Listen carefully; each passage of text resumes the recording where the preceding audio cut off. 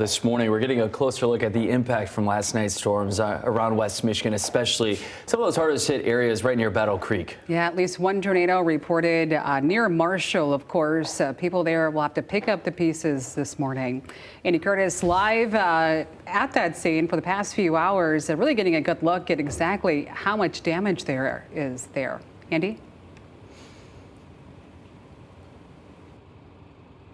Yeah, good morning, Janice. Good morning, Elliot. As we drove out here early this morning before the sun rose at around 4 o'clock-ish, you could see the damage even then in the dark. Big, mature trees ripped out of the ground, tipped over, power lines snapped in half, laying across the road. And then as the sun began to rise, the full scope of what families will be dealing with around here in Calhoun County, specifically on 20 Mile Road, began to show themselves. Debris and trees snapped pretty much in half. We were speaking with the homeowner of this property earlier, and he said that they didn't know exactly what they were going to expect last night, but he did expect the worst.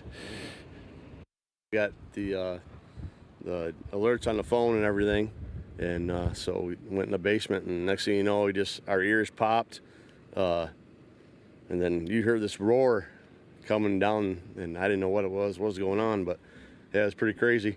And so then after all that, we come outside, and it's what you see. It's nuts.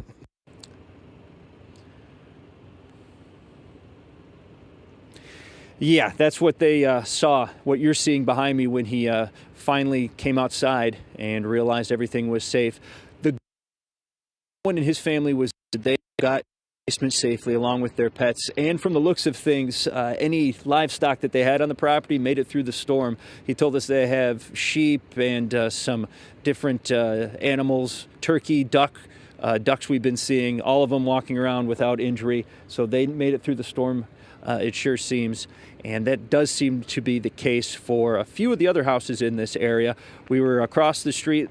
Siding has been ripped off of that house. Their trailer has been flattened. But what is incredibly wild about this whole scene, to me at least, a little farther down the road, about a mile, 2 miles, the place looks untouched. People still have their garbage cans out, just like it was a normal day. Nothing happening to a lot of those houses on either side of where we are right now. So just goes to show you how powerful and, I guess, isolated storms like this can be, tornadoes like this can be.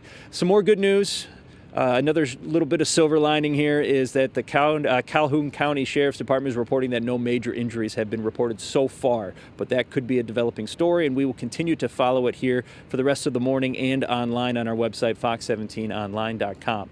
Reporting here from Calhoun County, Andy Curtis, Fox 17 News. Back to you guys.